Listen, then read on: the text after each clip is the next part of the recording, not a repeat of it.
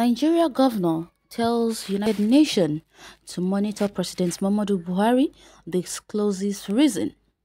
Governor Nyesom Wike has reached out to the United Nations and other world bodies to closely monitor President Muhammadu Buhari. He pleaded with the UN and other world bodies to help check the activities of the president during the 2023 elections. Wike, who is advocating for credible electoral process in Nigeria, appreciates the UN envoy for their selfless service to the development of the state. The Rivers State Governor, Nyesom Wike, has called on the United Nations and other world bodies to mount pressure on President Muhammadu Buhari to conduct free and fair election in 2023. The governor made this appeal during a working visit by the United Nations Resident and Humanitarian Coordinator Edward Callon at the Government House in Port Harcourt. The Punch reported that Wike specifically urged the United Nations agency to continue to advocate for a free, fair and transparent electoral process in Nigeria. Wike, who spoke through his deputy, Ikpalibo Harry Banigo, said Rivers State believes that strengthening democratic institutions was the way to go. Pay attention, install everything straight. The governor expressed regret that at a time when the country was moving on digital form, she could not pass an electronic transmission of results, which according to him would curb insecurity in the country. Wike added, "Likely you have rightly said this country has a good role to play in the West African scene. We are condemning what is happening in Guinea. We spoke against what is happening in Mali.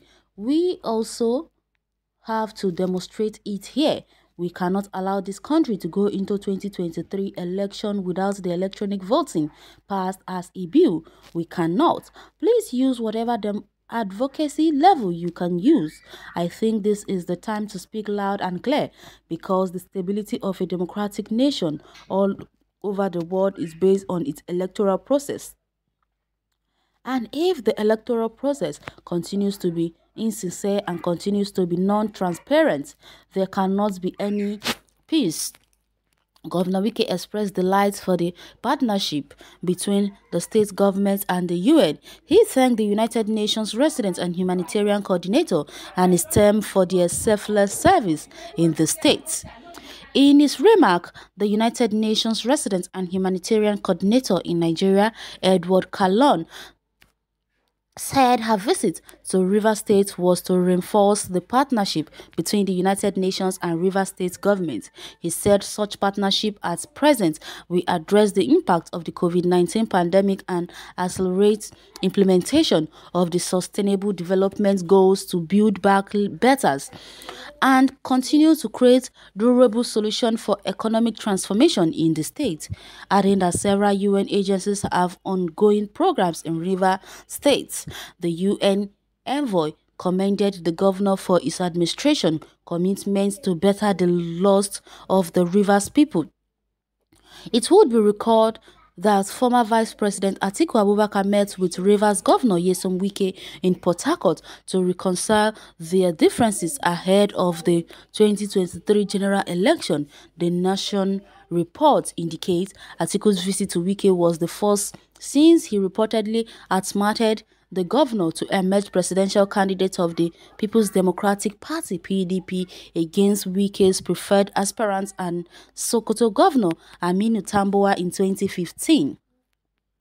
It was recently reported that Wike and Atiku were in separate camps in the battle for the fate of Prince Uche Secondos as national chairman of PDP.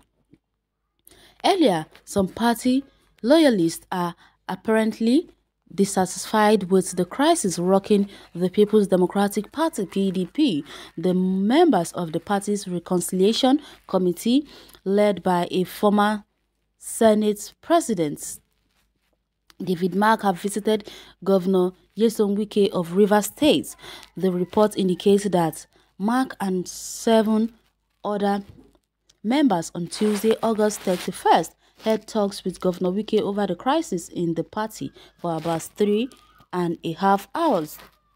Gathered that the members tabled a 3-point agenda, including asking him to prevail on Rivers PDP members to withdraw the court case which led to the suspension of Prince Uche Secondos as the national chairman, seeking his opinion on how to move the party forward and reconciliation with Secondos.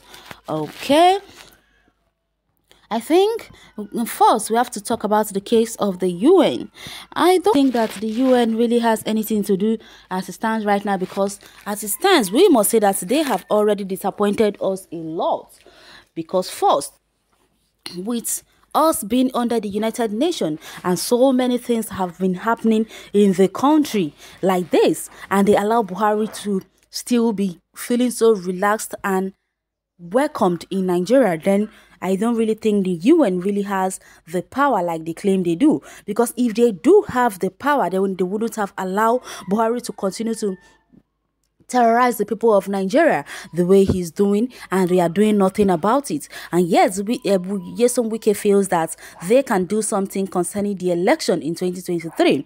Well, let's cross our fingers and see how this whole 2023 election is going to play. Well, talking about this PDP people gathering and talking and making reconciliation and talking on how the 2023 election is going to be, I pray they reconcile themselves soon and join hands together and try to beat this APC out of power. Because then we used to think that the PDPs were the devils, that we don't want them anymore. We wanted PDP, wanted a change. The change we've gotten has hit us so hard that we never want to pray for anything of such again. So as it stands right now, the PDP reconciling and becoming stronger like they were before is what we hope for and pray for them. But in other words, the 2023 election is something we don't know if it's really going to take place, with so many agitation every year and there. We don't know how this is going to play out. Let's quickly hit the comment section and hear people's take on this. Someone here said, I too love the boldness of this governor. If we have 3 bold governors like this, what's bold about what he said? The opposition don't say when it gets to election period. How did he become a governor in 2015? Who they deceive who?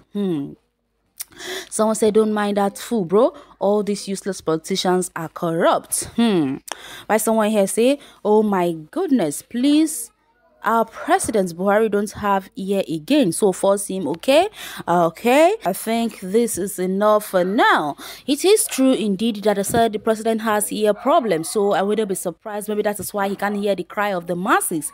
But I hope with so many pressure pounding on him, then definitely he will hear the cry of the masses. Definitely, that is what we hope. You can hit the comment section and share your take on this article. Thanks for listening.